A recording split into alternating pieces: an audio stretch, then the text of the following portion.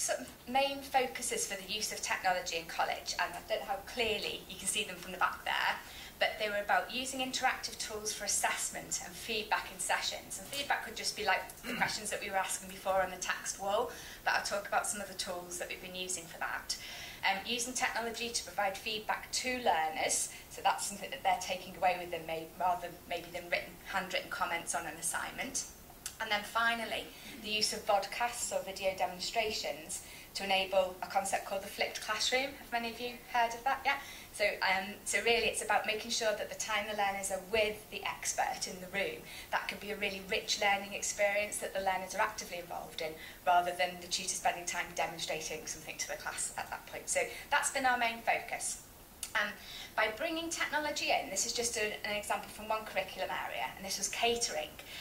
We back probably about 4, maybe 5 years ago, in the catering department, learners were not allowed to have their phones out at all, and it was a constant battle with them. Put your mobile phones away, which I'm sure is something that you've all had in your own institutions. But they noticed that any chance to use their phones, the learners got quite engaged, and they were really struggling to embed things like literacy and numeracy into the curriculum. The learners loved doing the practical work, but not any of the theory-related work. I'll talk about more what they did in a minute, but by actually allowing the learners to use their own devices or some of the college ones, they saw their succession rates go from 63% to 97%. So that was one area where we really found if we got the learners engaged using technology, it made a huge difference. We recently had an Eston inspection. So Eston are Her Majesty's Inspectorates in Wales, so similar to Ofsted in England. I don't know if you have a different organisation in Northern Ireland. Yeah, so they came in last June, it was actually, and did a work-based learning inspection. And I've just put up some of the key things that they saw in sessions, and they saw mobile phones being used, instant assessment and feedback because of the way we were using technology. And they mentioned things like the QR codes and vodcasts and flipped classroom. So most of the rest of my presentation is based around some of the things that they really may have seen when they were with us. So how did we go about it? The big thing for us was how do we get the learners to know that they can use mobile devices when they're in college, and how do we make sure they've got the right sort of apps and things available on their devices. So what we first of all had was something, at the time we were Yale College still at that point, so we had a Connect Yale, it's now Connect Cambria, and we have posters up at the beginning of the year, and we have road shows in the canteens, reception areas, and we help the learners get their devices onto the college wireless network to begin with. Then we suggest a list of apps that we think would be useful for them to use, which you can see just down here. I'll go into that in a bit more detail later. And one of those things is a QR code reader, because we really thought that if learners could have a QR code reader on their devices, that then enabled us to give them easier access to lots of other types of information and resources. We also weren't really too sure what sort of apps would be useful ourselves, because we were learning with the learners on this. So we came across something called the pedagogy wheel. Has anybody seen this? Yeah. And we just found it a really useful tool. So there's everything in my presentation and all the interactive slides and posters and things we're going to use later will be available online on the RSC Northern Ireland website. And there's a link to this as well. And what it does is it's based on Bloom's taxonomy, for those of you who haven't seen it. So if I want to have an activity where I'm getting my learners to create, then what I can do is look at what the action verbs for create are. Has this got a link? Yeah, there you go. So the action verbs for creating, and then it suggests apps that would be useful to help me do that with my learners on mobile devices. And it's called the pedagogy wheel rather than pedagogy, because it's on iPads. So these are all apps for iPads, because our staff in college pulled me up on that straight away and they said, no, there's a reason for it. But that was a really useful tool to go to. And also, if you click on any of these items here, it takes you straight to the page to download the app from as well. So from that, we came up with our own list of apps that we thought would be useful generally in college, this is in your packs, to have on devices. And what we've done, so let me move that around there, is we split it up so that we've got the apps listed down here, and then we've broken it down by type of platform, so the learner can see straight away by looking at the sheet whether that particular app is going to work on their device or not.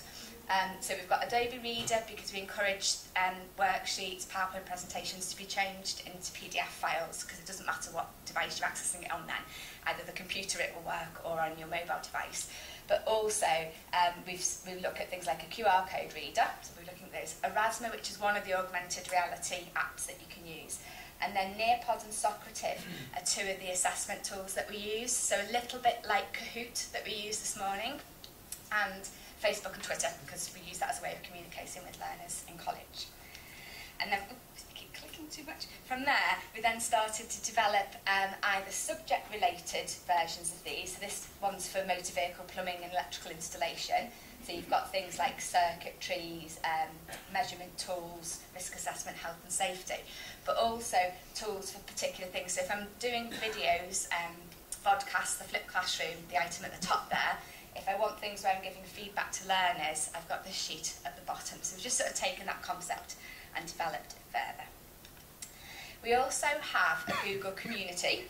Kay was talking about these this morning, and we've got lots of Google communities in college. We've got some that are for particular curriculum areas, but we've also got a technology apps and resources one for staff. So when we find an app that we think could be useful, or some information about a new tool, online tool, it gets added into here. I think we've got about 200 members in there now. It's growing all the time. And again, we've broken things down by iPhone, iPad, Android, multiple devices. So we're finding that's quite useful. And what's nice about Google Communities is, as well as putting the link to the information, there's an area here where you can have a discussion based on it. So it's a little bit like a private Facebook area. So I've just popped there some more useful links to places that you can find more information on apps that you might want to use for education on mobile devices. And the Paul's e-learning resources links through to things that aren't just iOS or Apple based. So it's well worth having a look at that. Okay, so what did we do? So as well as getting the learners interested in actually connecting their devices and having the QR codes that I mentioned before, what we also then looked at was the idea of the flipped classroom and video demonstrations. And what we've done here is it actually started off in catering, which is why we've got an iBook example up here. And they began by recording videos of demonstrations that were done in the kitchens. And then they actually had quite a neat little tool that let them sync, I think it was something like 16 iPod touches together could all get sent that same video. So we weren't really using the cloud and online storage spaces to share things at this point. But the iPod touches were used, and the learners were able to, in their sessions where they worked in the restaurant and the kitchen, because quite often that work might take place in the evenings or at weekends. In the past, they paid the students, but instead what they enabled them to do if they were working outside of hours was earn points to get an iPod Touch. So that was a really, really popular scheme that we set up with the learners there. So that was one way, and then we started to look at other ways that we could make the resources available. And this poster in the middle here, again, this is all video demonstrations, it actually does 3 different things. Does anybody recognise the little purple A at the bottom there? Yeah? So that's Erasmus, that's an augmented reality app. And if I open that app on my device and scan the picture will come to life and play the video demonstration of that part of the process that the learner's learning there. They can get to exactly the same video by using a QR code. So what we do is we take the video recordings, upload them onto YouTube as an unlisted video, so that you have to know the address to get to it, you can't search for it. And then just change that into a QR code. So the learners who haven't got Erasmus, because Erasmus only works on Apple devices and some Android, so we are excluding some of our learners there. But pretty much any learner who's got a smartphone can have a QR code reader that they can download. So we can scan the same code there to get that same video clip. And then what we wanted to make sure, that this is more recently, because originally we were just blown away by Erasmus, thought it was brilliant, I thought we'll have lots of posters with Erasmus. We realised, as I said, we were excluding some of our learners, so we went for the QR code readers. But I think only about 80% of our learners have got a smartphone in class. And what we wanted, and we do have the equipment that we could take in if we need to, but what we wanted to enable was maybe learners who'd only be accessing resources from a computer or maybe from home on a computer could still access that device. So all we've done here is just put the same little link to the YouTube link underneath there, so a learner can have that page on Moodle, click on it and still access the same resource. So that's sort of what we've done in relation to the flipped classroom. This again is looking at the catering area. As I said, these were the first people who started to embed the use of mobile technology. And actually the first thing they did, it was the food costing poster that you can see here. This was the first time they let learners get their phones out and use them. And there's a formula down here, you can't see it too well, which is showing my learners, once we've put a dish together, we write down the ingredients, and then they needed to go and find the prices of the ingredients to work out the profit margin. So down here is the formula for profit margin, and then all the tutor did was scan some like Tesco's, Asda and Sainsbury's supermarket QR code for each of those sites, and let the learners use those to look up what the price of the actual product would be. And it just engaged them in the numeracy activity, whereas if you'd have given them a worksheet and just said, work out this profit margin based on these items, they might not have been quite so engaged. And from there, they thought, yeah, it is good to let them use their phones, and that's when they started doing the video demonstrations and things there. We've also used similar tools to embed literacy, but also Welsh. So in Wales, where all our learners are expected to try and develop their Welsh skills while they're at college as well. So we've tried to use technology as a fun way to do that. In relation to literacy, this is an example from motor vehicle, and it's a blog. So it's a blog using Blogger. So Google Apps for Education also has Blogger as part of the suite of tools. So every single learner with their Google account's got their email, their Google Drive, where they can work collaboratively on documents. They've got Google Plus and communities, sites, also Blogger, and their own YouTube channel. And so it's all, as soon as they log onto the Chromebooks, they've got access to all of that. And if they download those apps onto their phones, they've got them. And Motor Vehicle have used this for work experience diaries. So they've got the learners to, while they're out one day a week in a particular garage, take photographs of the work that they've been doing, write about it a bit. And traditionally, these learners don't like writing, no written work, but because they're used to doing that kind of thing on their phones maybe and sharing pictures previously, they seem to just engage with this technology really, really well. And you found most of the time that, rather than going to the computer to pop things on, they were doing it on their phones. And then the tutors were able to pick up on maybe literacy errors discreetly with the learners afterwards and say, it might have been when you were typing, but just be a little bit more careful, proofread things. So that's worked really, really well. And we're also using it for almost like as an e-portfolio in some curriculum areas as well for their qualifications. And it just puts it's getting the learners in the centre of the doing, isn't it? It's giving them a place to actually showcase their work. In relation to using technology to enable access to other areas that we had to embed, so it was literacy, numeracy and Welsh, we have, we have here posters that we have up in each of the classrooms with the key terms in English and Welsh for each subject area. And what we thought would be a great idea was to get Erasmus, the app, to recognise those posters if the learners scanned over them, and then gave learners a choice of things that they could actually go and do. So in this instance, we linked it in with Moodle. So each of our Moodle pages down here has some imagery about the area, which usually includes some student work. And again, there's usually a Welsh context in here, because that was really important. The list of apps for that particular subject, and if you click on the links, it takes you through to the relevant sites, so be it Play Store or App Store. And then some interactive quizzes. This is just a little tool called Quizlet, which lets you take a key term, match it to a definition, and produce all sorts of little activities. So we thought that was a really good way of getting the learners to learn practice those key terms there. Okay, sorry. Right. So other things that we've used for instant assessment and feedback. We have an EILP, Individual Learning Plan, and our EILP is called ATEB, and that works both on the computers and on mobile devices as well, and it's just for target setting. So it's a place where the learners can record during a session if they get some feedback, or at the end of the session what it is they need to do next to help them with their learning. I think there's loads of different EILP tools around. This is the one that we used. We also use BKSB, which is a tool for screening a sort of a literacy and numeracy diagnostic tool, so you can see exactly what level your learners are at, but it also has materials that they can work through to help them develop their skills, so they'll just see things that are related to the areas that they need to improve on.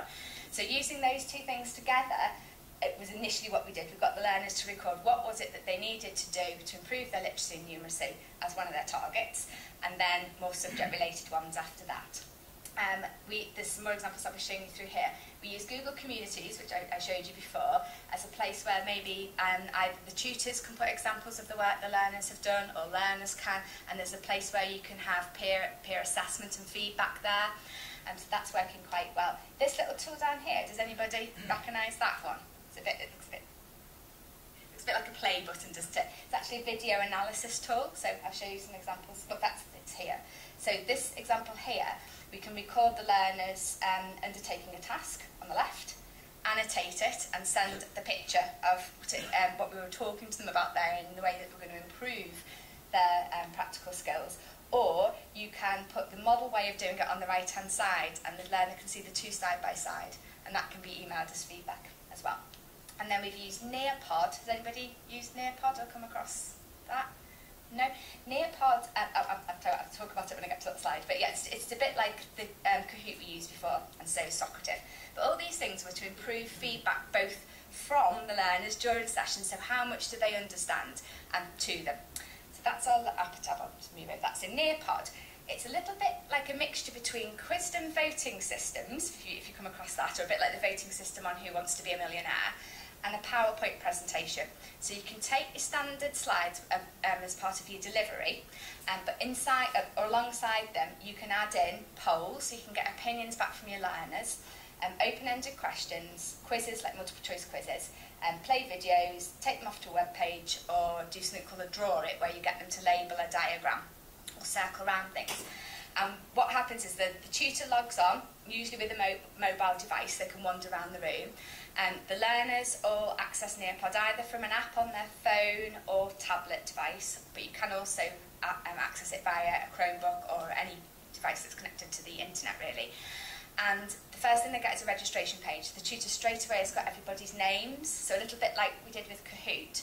But then as the learners answer each of these different types of questions, that information is coming straight back to the tutor's view. So the tutor can see exactly who's got things right and wrong. It means that if you've got maybe doing something like a revision session, you might ask a couple of questions. Everyone in the class is absolutely fine with that, so you can skip the next 4 slides. So you know what every single person in your group is, or how much they're understanding during a session. And you can share answers as well, but it's done anonymously. So it's a brilliant way of engaging learners who maybe won't normally answer a question in class and encouraging them to have a go in what feels like a safe environment, and only they and you as a tutor know it was their particular answer. And what some staff have done really effectively here is asked a question such as an open-ended question, and then picked one of the weakest learners' answers who've given a good answer. That learner knows it's their answer that you've shared with the rest of the group, but the rest of the group don't know it's theirs, and it's a great way of sort of building their confidence. So that's worked really effectively. And everything's saved in a report at the end. So it is free to use Nearpod for a certain number of presentations, but then you have to buy or subscribe to an account after that. But we've probably got about 60 people using that in college now, quite effectively. Video analysis and coaching, this is what I was talking about before, where we're recording what the learner's doing and then giving them feedback. So in this example, the learner's being shown on the left. You were holding the wood there. If you'd held it with a bit of pressure on your elbow and changed the position of your finger, it would be a much more secure way of performing that activity. And that's one of the richest ways that a learner can sort of take that feedback away and remember it. In the past, we would have just said, oh no, you need to do it like this, and perhaps showed the learner. But here, that is then emailed to them, and they've got a permanent record of that and can reflect back. I think I've not used Explain Everything yet, and I think somebody mentioned it before, I can't remember who, but that would actually let you do voice feedback on top of that as well, so you could, that could be played back for the learner. The example at the bottom, I apologise, it's not very clear from the back. This is our equine area, and they record the learners now in practical sessions and then let them view the feedback afterwards, because they can't have say there's 10 learners in the class. After one learner's done a ride, they can't have the other 9 waiting while they give that particular person feedback. So they found this brilliant, and what they do is at the end of the session with the learners, they view the videos back. You can view them in slow motion as well, so you can see exactly what it is that you were doing incorrectly or correctly. In this example, in the preparation for going over a jump. And again, you can annotate on that if you want to too. But alongside that, as well as the slow motion versions, the videos are then uploaded to Google+. So every learner, as part of their Google account, has their own Google+ account. And then the tutors ask the learners, how well did you think you were doing on this? They can type underneath a little bit of self-assessment, and then the tutors can give them feedback. Or if a group are comfortable, they might upload it to the Google community as well, which is a bit like a private classroom, but it's not always appropriate to give open feedback to everybody in the group on a particular learner's performance. This is an example of the Google community. So in Hair and Beauty, on this page, they photograph clients before, during and after a consultation, and they're uploaded straight away in the session. So one person in class is tasked with taking photos and uploading them to the community for afterwards. And then the learners have got the opportunity to sort of feedback, comment on things. We've also done a similar thing to this, but using Facebook within work-based learning. A lot of the learners were already engaged in using Facebook, the tutor noticed. It's another example of where the tutor said, right, we might as well just use the technology because the learners want to anyway, rather than me trying to tell people off for using it all the time. So he set up a Facebook group, and his learners are only in college 1 day a week. So the other 4 days, they're taking pictures of examples of jobs that they're doing. So the day that they are in college, they can all view the page together, have a discussion around that, and they're getting a much richer learning experience of things that they might not normally have seen. And also, they might ask questions. So sometimes when Steve, the tutor's teaching in the day, he'll notice on Facebook that one of the learners has said, oh, I've come across this problem. I'm not too sure how to do this, Steve. And then Steve at some point will reply back to him and say, well, maybe try this. That's worked really well too. And then what we've tended to find with communities is that the learners have started to take more ownership of that. So initially here, this particular tutor in floristry was doing all her video demonstrations, were going straight up into the Google community for the learners to access afterwards. And then she started to take photographs of the learners' work. But then following that, the learners started to take more of a responsibility for that. So they'll just take photographs during the session and upload those examples. So that's worked really effectively there. And it's a permanent record, because in floristry, you do the display, it dies after a week, and you haven't sort of got a permanent record of that. Okay, and then here, I've just got a few quotes about things that the learners have said, really, on this, on the use of technology in college, which you can look at afterwards. I've got some examples for you to have a go of as well in a minute. So, just coming back to the tool set. So the tools that we're using for assessment, we've got Google Drive. So I whizzed over that quite quickly, but within Google Drive, it's a bit like Office 365, I think, if you use that instead. So you've got a word processor, spreadsheet package, presentation tool, you've got forms where you can ask questions. I think you talked about the spreadsheet this morning, yeah. And you can share a document with either one person, well, you can have it on your own, or you can share it with a tutor, you can share it with a group of learners and get some people to work collaboratively. So that's worked really, really well for us. And giving rich feedback there. Google Plus is what we were looking at a minute ago with the video clips, but also Google, and that's from the assessment side of things, but also with Google Plus, the learners can and staff can suggest websites that would be useful and helpful on the courses, put reminders for learners about maybe revising for tests and sessions or sort of visits and things that are going on. Coaches are, YouTube I've put there because we upload our videos to YouTube, so it's really useful if the learners have got YouTube as an app on their devices so they can view them more easily. Coach's Eye and Coach My Video are the two video analysis apps. So the Coach My Video is the one that I showed you initially. Coach's Eye, Coach My Video, you'll see, only works on iOS devices at the moment, whereas Coach's Eye works on iOS and Android.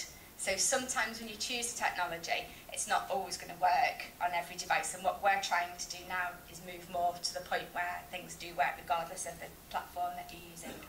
And then Sketch and Explain Everything are two more of the annotation tools that you can use. But they don't play back videos that you've produced, they let you annotate and create videos of annotations. And then also linked to assessment for learning, we've got these two apps, Nearpod, which I talked about previously, and Socrative, which is similar, but with Socrative you type in a room number in a similar way that we did to Kahoot, and then you can set different types of activities within there.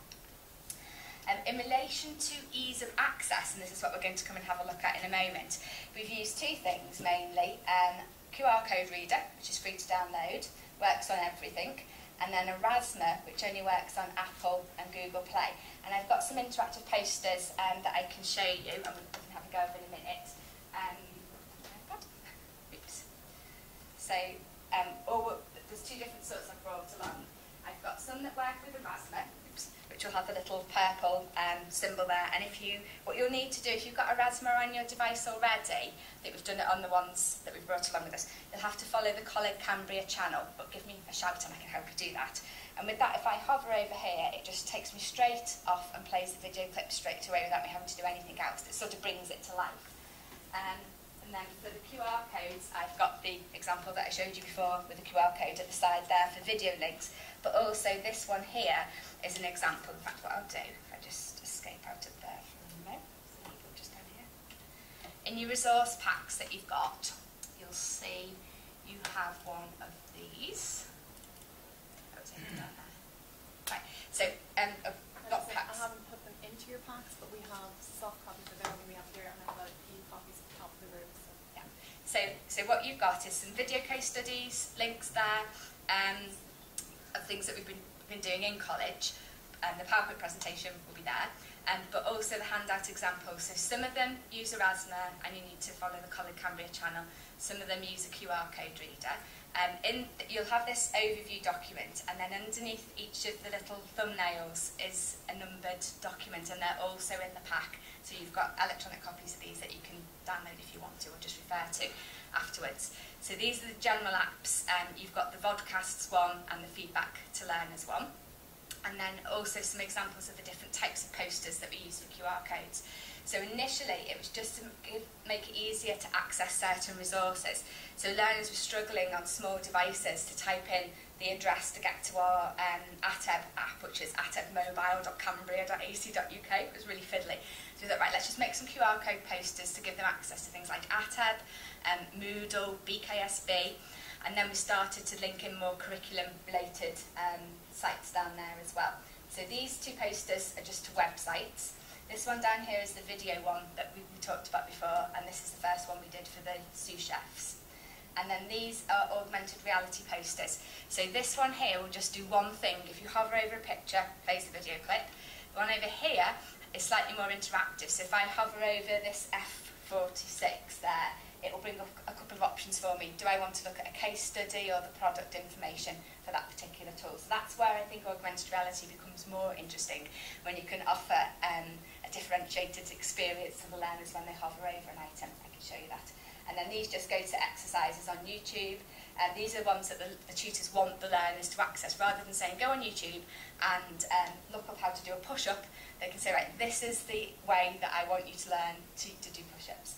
And this is one of the periodic table, so it either takes you to a video or a website for each of the elements within there. And then there's just an example of the video analysis and some more resources for you at the end. So while we're having a go at these, I'll bring some of the resources around the table. Are we okay for 1 more minute? Yeah. I'll just pop my... Oops. Do you want to take a few questions before you... Oh yes, sorry. Yeah. I just noticed a few questions come up on the board, but if anybody else on the floor has questions, just shout out. Are Google Chromebooks costly to provide? They're about £200 each. 200, so a lot cheaper than my iPad. Yeah, a lot cheaper. What did you use to sync iPads? It was to sync iPod touches, and I can't remember, but I can find out for you. So if you leave me your email address, I can get hold of the person. But that was about 3 years ago now, and I think our preferred method would be to put the resource, the video, up onto the web somewhere, so either in Google Drive or Google Plus, for the learners to access that way, because if you're syncing it onto, say, 16 devices, you've only got access to it while it's on those devices. They quickly become full. So it was how we started to share videos and things, but it's not really the way we do it so much now. But I can find out if you are still interested in that. How do your staff manage the learning curve associated with all of these tools?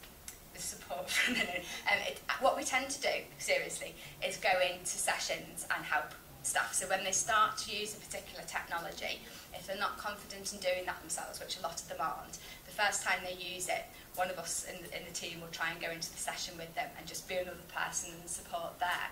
But what we're tending to find more now is that the learners are starting to sort of take a little bit of ownership of helping as well. So in some classes we've got at least 1 or 2 learners who are really confident in using technology, and it's getting the staff to recognise that they shouldn't see that as a threat.